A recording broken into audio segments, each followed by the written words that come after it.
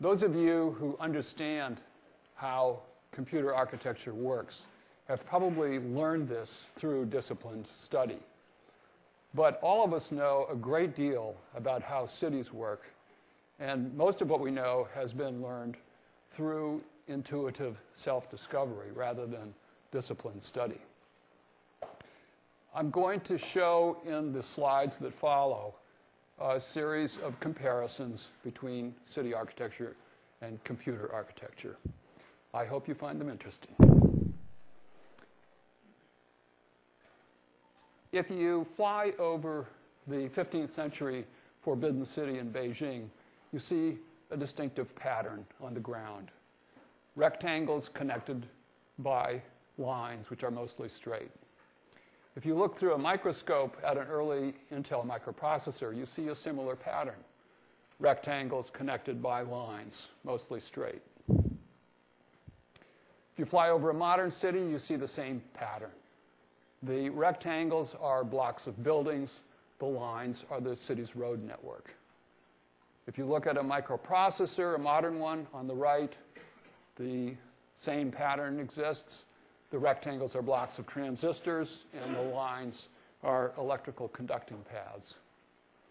Carver Mead, one of the early pioneers of semiconductors, used an analogy between cities and semiconductors.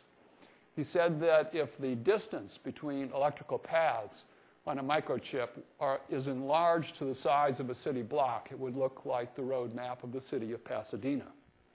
Well, there's Pasadena on the left, and there is Carver Mead's 1970 semiconductor layout, part of it, on the right.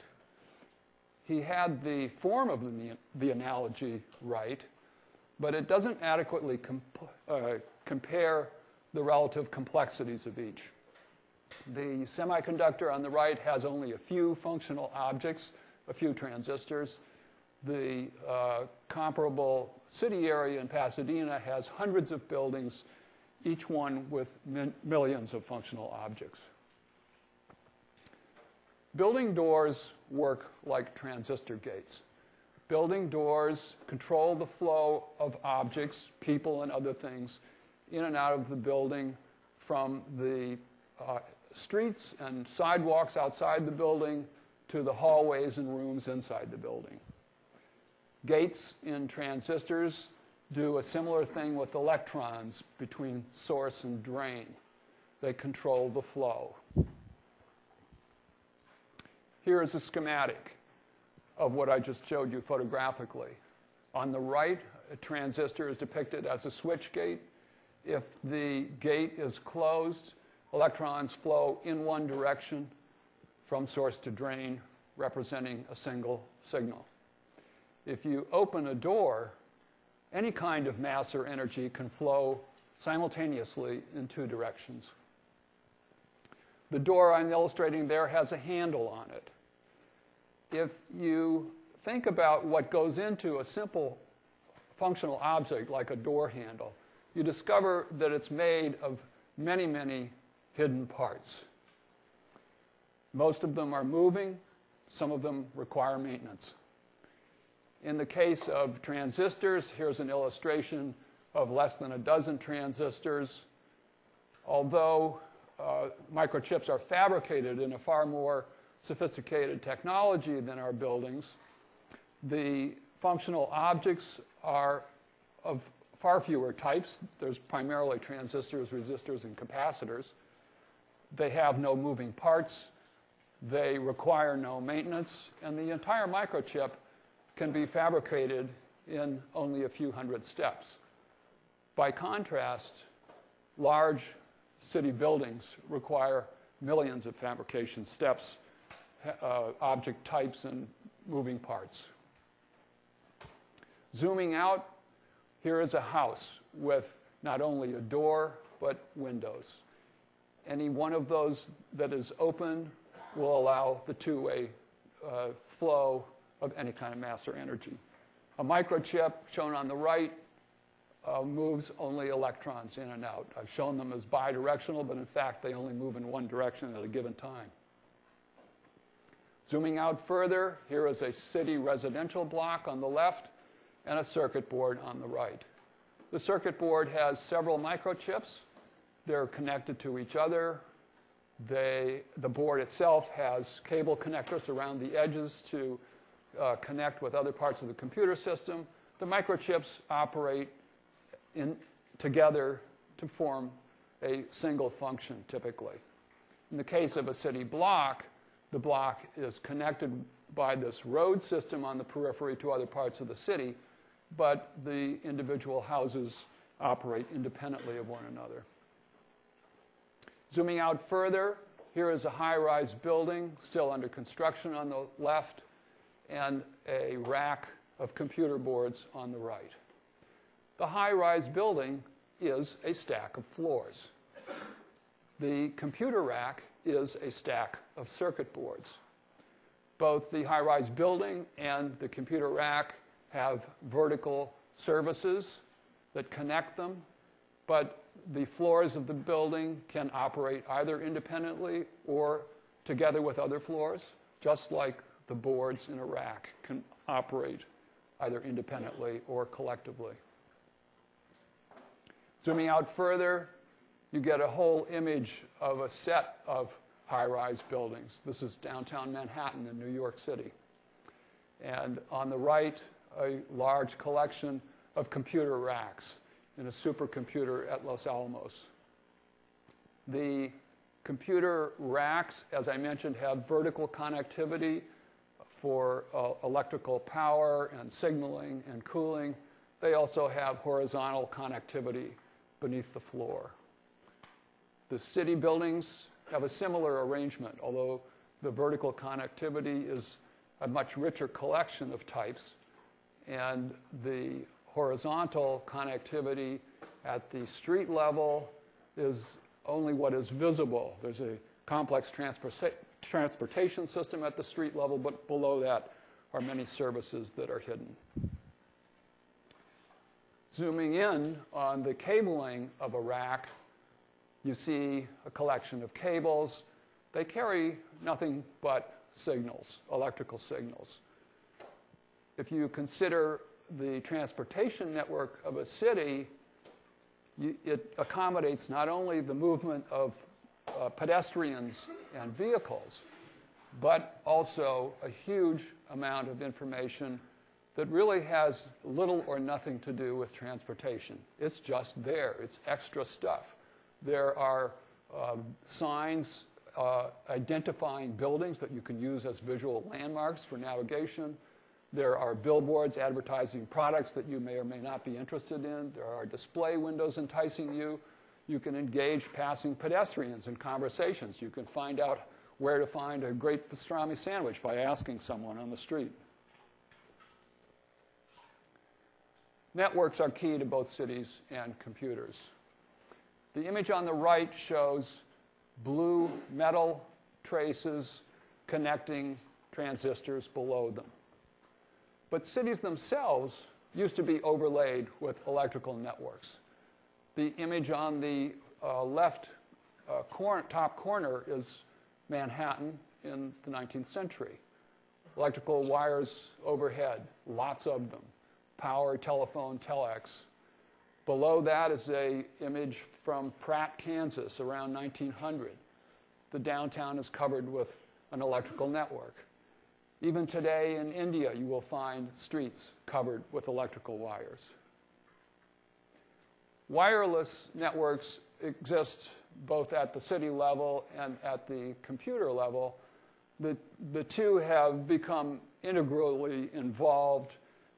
Basically, the Wi-Fi and cell phone wireless networks have piggybacked on pre-existing telephone networks that created these early microwave repeater towers and satellites. Vertical networking is necessary for both cities and microchips. In cities, vertical networking of transportation, of freeways, is done with overpasses, bridges, and tunnels. The overpassing allows flows of traffic that are crossing each other to proceed without impeding one another's travel. Vertical networking in buildings is done with elevators and escalators and stairways.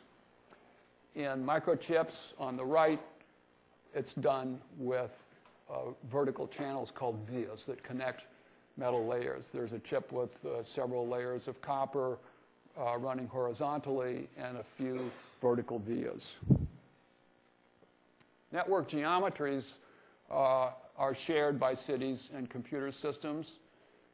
The photographs on the left are diagrammed on the right. The grid mesh is commonly used in dense downtown areas. It is a cyclic graph. It has large numbers of loops. You can go around the same city block over and over again. Next to that is a tree structure. That is an acyclic graph. There's only one possible route from point A to point B, and there are no loops. Below that is a bus. You can see a bus structure in this suburban photograph to the left of the diagram. The street running through the neighborhood is the main bus, and the driveways, dead-ending, and the garages are the branches. And occasionally you will find a star and or a ring network. On the left is an example from Paris. Road networks reached almost global proportions in the last 100 years. This is Europe at night. The lights are street lights, building lights, and traffic lights. The image on the right is a conceptual image of internet connectivity. The internet, of course, has reached global proportions in a far shorter time than the world's road networks. Two kinds of switching are used in telecommunications. Circuit switching is used in telephone calls. The source phones the destination. The telephone company sets up a link that stays fixed for the entire duration of the phone call. The internet uses packet switching. The source creates a message and breaks it into packets, hands it off to a router, and that router sends packets in one of several hops to other routers. At each point, the packets try to find the least congested path to arrive at the destination where the message is reassembled. On the right, you see a diagram of one of the backbone providers for the internet. The points of connectivity are typically large cities, routers, and peering points.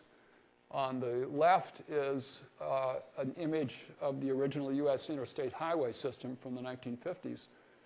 If you travel by automobile from the East Coast to the West Coast through that highway system, you go city by city, hop by hop, and at each city you have an opportunity to choose a road out of town that you believe will take you to your ultimate destination. Well, that's pretty much what a packet does on the internet when it goes through a sequence of routers. Here is a grid mesh implemented in city streets. The intersections function like internet routers. They give drivers the opportunity to switch their travel direction in order to reach their destination. The roads and the intersections are shared by many vehicles moving toward different destinations. On the right, the same kind of grid mesh can be used in microelectronics. The intersections are implemented as crossbar switches. There's a diagram of a crossbar switch that implements an intersection. It has 4 one-way inputs and 4 one-way outputs. And here's an aerial photograph of a crossbar switch with 4 one-way inputs and 4 one-way outputs. I've labeled them in 1, out 1, in 2, out 2. And the top diagram on the right is a diagram of that road intersection. The bottom diagram is a topologically equivalent diagram that is more recognizable to someone working on network switches. Same connectivity, different orientation of the ports so that all the input ports are on the left side. Routers include typically both a switching function which moves data from an input port to an output port, and a routing function which figures out for a given packet arriving at an input what output port it should go to. This particular intersection has arrival lanes.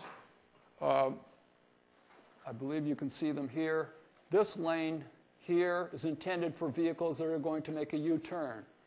This lane is intended for vehicles that are going to make a left-hand turn. Whoops.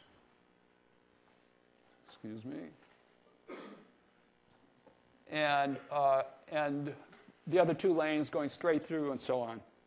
I'm losing my direction here. There we go. This is how a virtual output queue router works.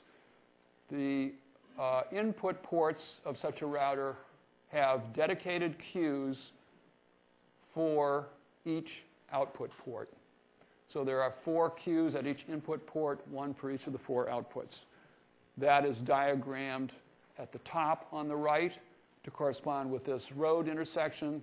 And again, I've made a topologically equivalent version on the bottom that looks more familiar to a router designer. Channel storage in city roads is something unique to city roads. It has no equivalent in computer networks. The white dashed lines identify parallel parking. There's a huge amount of it on the road systems of cities. There is no equivalent storage on cables connecting input and output ports of a router. This storage of parking, parallel parking, is content addressable storage. There are no addresses for the cars. You simply recognize them by their look. Routing in cities is done by a combination of looking at road signs, looking at visual landmarks, and memory, and also road maps. On the right, there is a routing table used by a router. It's created by the router with rather sophisticated software techniques. It basically is able to map any destination address on the internet to a particular output port on the router. The router looks at the header of arriving packets, which contains a destination address, and assigns an output port to each packet. Elevators in cities work like routers. On the left, at the bottom, step number 1, there's a person arriving at an input floor. He looks up his destination, his output floor, on the directory that's posted next to the elevator, and he pushes a button to request transit. He gets in step 2 and pushes another button that specifies his output port. Elevator takes him there and he gets out. On the right, a similar kind of function is performed by a router. The packet arrives at the router, at one of the router's input ports. The router itself has constructed the routing table, and the router looks at the header of the data packet for its destination address. It determines which output port that packet should go to, places it in the input queue, and eventually it's transported by the switch function of the router to the output port. Fast paths are common in cities. You can see a freeway offering the opportunity to bypass a lot of local road intersections. Even freeways have express lanes. There are also subway trains with express trains underground, and elevators have express elevators. Complex switches, routers on the right, are connected commonly not only to adjacent CPUs, central processing units, and adjacent routers, but some of the arrows, particularly the green ones, skip a hop and go to a more distant router to move packets faster. Economical networks are needed in both cities and computer networks. Suburbs have road systems that have far fewer intersections typically than downtown areas. This is useful for reducing the cost of the highway system and reducing the traffic noise, but it does result in a reduction in cyclic graph character, fewer choices of methods to go from point A to point B, and it creates more single points of failure. On the right is a 64 in, 64 out switch. It could be implemented as a 64 by 64 crossbar switch, but that would be more expensive than this method called a butterfly network, which uses a large number of much smaller 4 by 4 crossbar switches and adds 2 more stages of switching with cables in between. Again, there's downsides. There is a loss of path diversity. There's only one way to get from a given input to a given output, and there are single points of failure.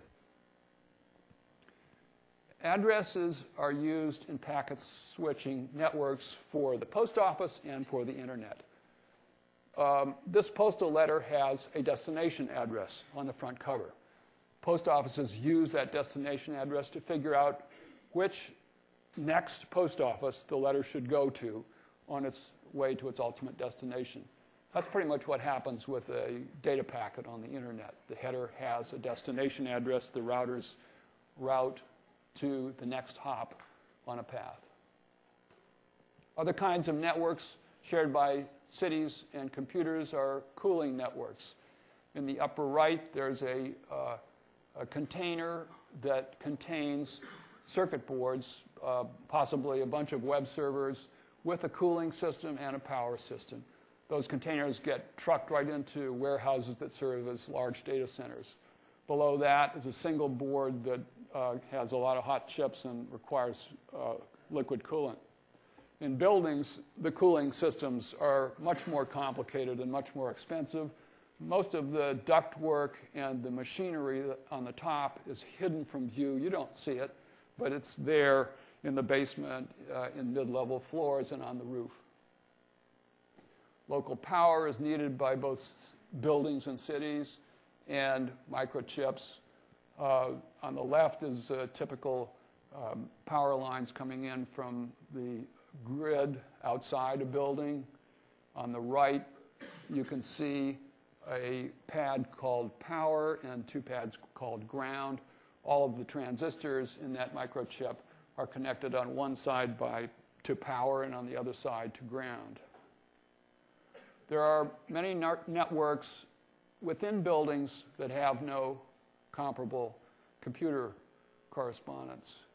Water for drinking, sewage water, gas networks, hallway networks, elevator networks, escalators, fire sprinklers, and so on. Other networks within cities with no computer counterparts. Surface trams, subways, and underground pipelines for fresh water, sewer water, natural gas, and in some cases steam. Other networks between cities with no computer counterpart. There's an aqueduct from Rome serving multiple cities. There are intercity electricity networks, oil pipelines, gas pipelines, 2 flavors of rail, passenger and freight, 2 flavors of ship, passenger and freight, and 2 flavors of air, passenger and freight. Processing, of course, is key to computers and also to cities. In the upper left is a photograph of a service company. A service company does a very simple thing, a sequence of things. It takes information in from the outside, stores it temporarily, processes it, and sends it back out again. The manufacturing facility shown below and the raw materials extraction shown below, these are things that happen at the periphery of cities, but they're generally controlled by some service organization in the center of the city. The circuit board on the right is an entire computer except for power and cooling. It has a microprocessor, disk drive, memory chips, and I/O devices. It does the same thing, really, as a service company in a city. It takes information in, stores it temporarily, processes it, and sends it out. Cooking does similar kind of activity that a microprocessor would do. The cook brings groceries in on the left, stores them in cupboards, the long-term storage. The inputs to the long-term storage consist of recipes, which are comparable to instructions in a microprocessor, and ingredients, which is comparable to data. When it's time to cook, the cook takes the recipe out, puts it on short-term storage, and takes the ingredients out and puts it on short-term storage. Short-term storage is nearby. It works like a cache. It's very fast to get the access to it during the cooking process. The cooking happens on the cooktop, and when it's finished, output goes to the dinner table. On the right is a simplified diagram of how a microprocessor and a main memory work. Inputs and outputs on the bottom of the main memory. When it's time to do some processing, data and instructions are taken into short-term memory, cache, and registers, and the central processing unit works on them and sends them back out to main memory and eventually to the output. Pipelines are very common in cities, and they look almost identical to a pipeline of a microprocessor. This is a car wash pipeline. Car number 1 at the top row is going through 5 stages of processing. The stages are typically done by someone who's a specialist or has special tools. You can see in column 5, pipeline period 5, how all 5 stages are being performed on different cars simultaneously. The washing of a single car takes the same amount of time, called the latency, whether or not the process is pipelined. But with pipelining, the number of cars washed per time period, called the throughput, increases in proportion to the number of stages in the pipeline. The image on the right is a classic microprocessor pipeline, again with 5 stages. There are different stages. The first one is instruction fetch. That means copy an instruction from main memory so the processor can use it. Second stage is decode the instruction, figure out what it's supposed to do and what kind of data it needs to operate on. Third stage is execute, and the last 2 stages are forms of accessing memory to write or read memory or a register. Really complex pipelines, however, are found in places like Boeing production lines. This photograph shows thousands of tasks being done simultaneously, and many of them are stages in a pipeline. Many stations in this photo are serviced by unseen just-in-time inventory delivery systems, and these systems extend the virtual assembly pipeline out into the international community of suppliers. On the right is a diagram of the floating point unit in the IBM cell processor. It's a pretty complicated pipeline in terms of the number of stages, but it doesn't compare with the number of stages we would find in an airline production pipeline. Parallel reconfigurable processing is an old trick in cities. This photograph is from 1923. It's a bookkeeping service company. Each one of the bookkeepers is operating a calculator, possibly doing the same calculation on different sets of data or different calculations on the same set of data. Notice that the carts holding the data files have wheels on them. Everything's reconfigurable. You can shuffle the chairs and desks around as needed for different jobs. People who performed computations like this were once called computers. On the right is a microchip that implements an array of logic and memory, and which can be connected programmatically to perform any number of particular tasks.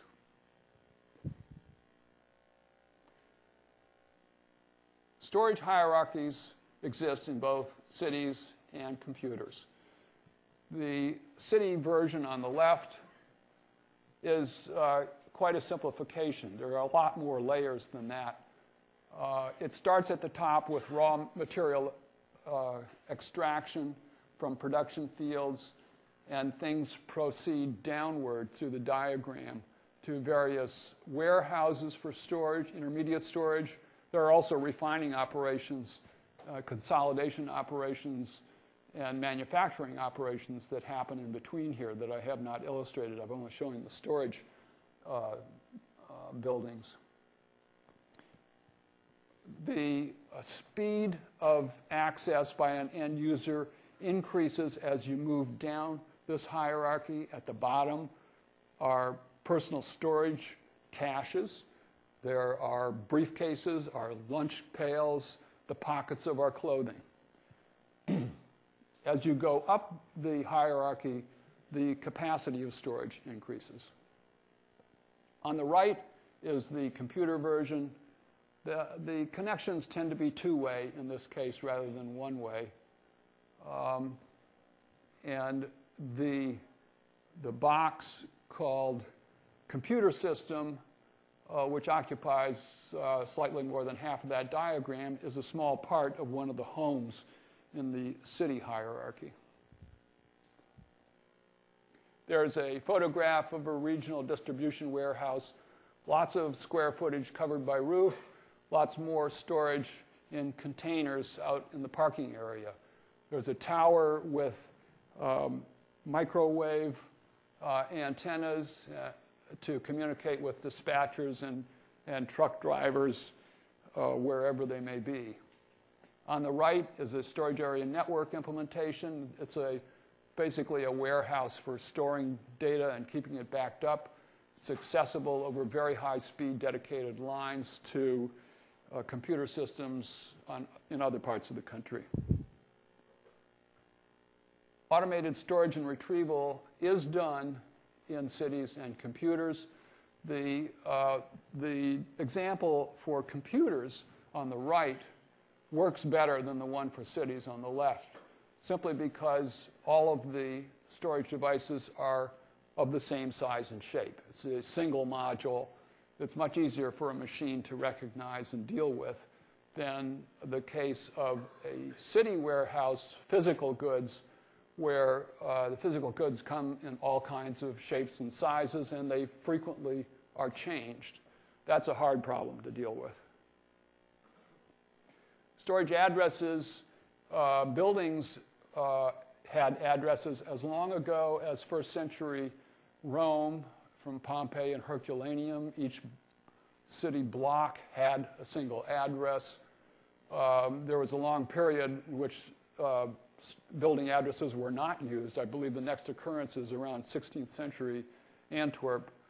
On the right, there are two forms of addressing used in computer systems by operating systems. Memory addressing is very simple. It's just linear numbers. Addressing a disk drive is a much more complicated affair. Storage address tables are used by the postal system and operating systems. And it's quite likely that operating system designers got their idea from the postal systems. In the case of this letter at the top left, you start with the state.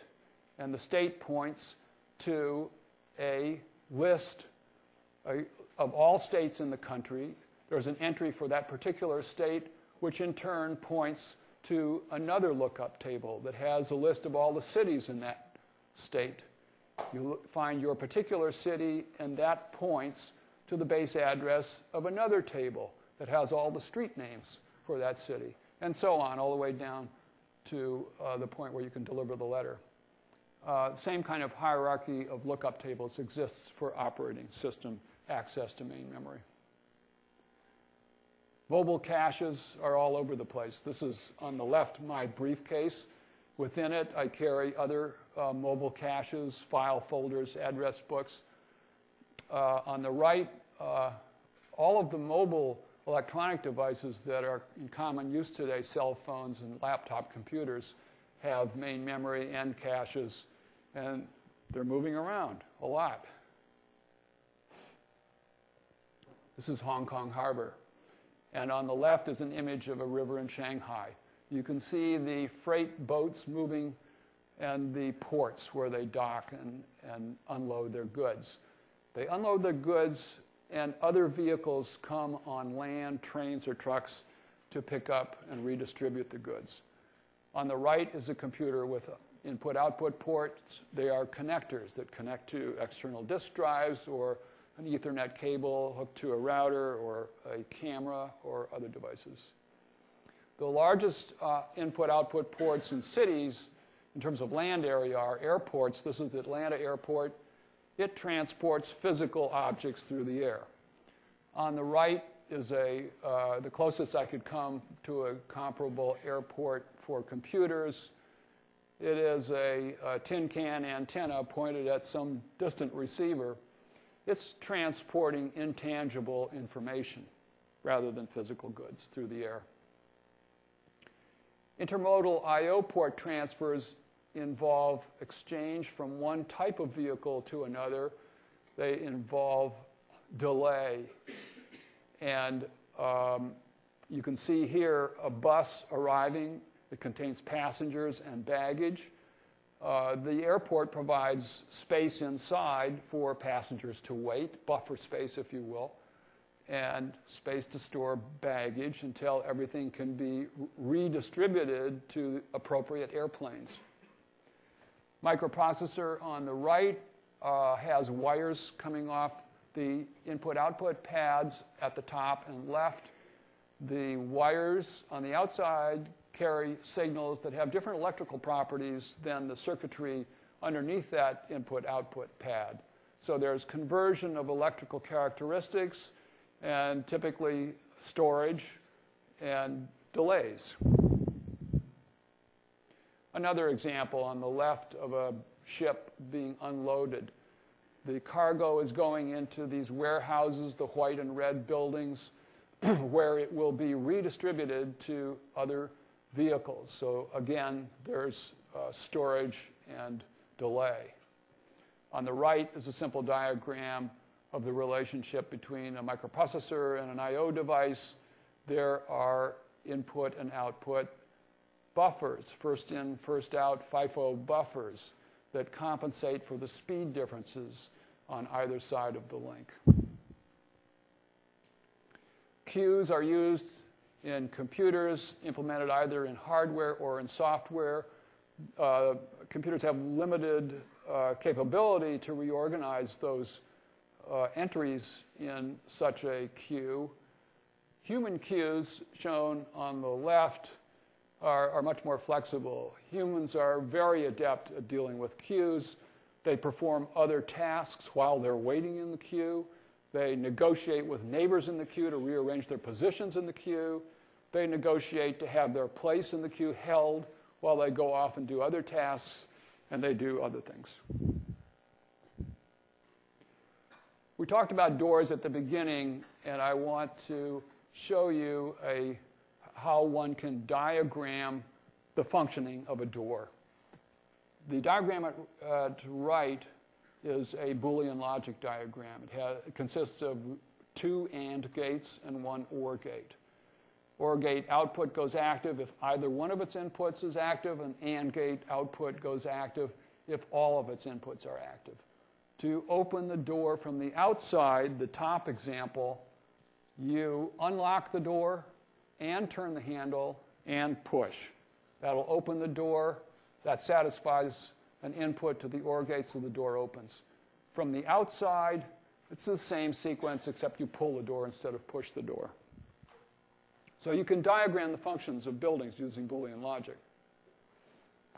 This shows flows at building doorways versus flows at transistors. The left side is flows at building doors. First, flows when the door is open. There are three kinds. And then flows, which are reflections, when the door is closed. Another three kinds of flows, for a total of 6 flows of any number of objects bidirectionally or monodirectionally. On the right, there's only one kind of flow implemented by a transistor. It's a single signal in one direction. When the gate of a transistor is open, there are no flows. But there is a kind of electronic gate that accommodates 6 flows as building doors do. I've repeated the building door image from the prior slide on the left side here. On the right side are 2 diagrams of an exchange gate. The exchange gate works like this. There's a control input that controls how this blue barrier segments the data inputs and outputs. The data barrier can flip 90 degrees to reconfigure the connectivity between input and output ports. So in the left version, the flows look very much like an open doorway. There's 2 directions.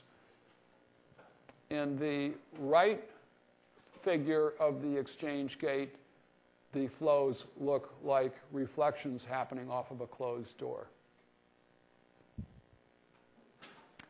So I want to conclude. Very quickly, we talked about functional differences of building doors and transistors. I just mentioned exchange gates. I forgot to mention, of course, that events in computers occur far faster than in events in cities, which are much, much slower. There are big scale differences. Cities are much bigger than computer data centers. Cities contain many computers. Computers do not contain cities. There are more than 20 networks in cities that have no parallel in computers. But the internet has gone global far faster than any city network, particularly the road network, has gone global. So it'll be interesting to see what happens in the future. There's lots of objects and events in cities that have no parallels in computers. What's the comparable event to a rodeo for a computer, or the comparable place of a zoo? Cities are machines, the biggest kind of machine on the planet. The classic definition of a machine is it uses power, has many interrelated parts, and performs a task. Well, in the case of a city, the cities perform thousands of tasks, not just one task. People are the special sauce. There are millions of them in cities, and each one has billions of neurons in their brain.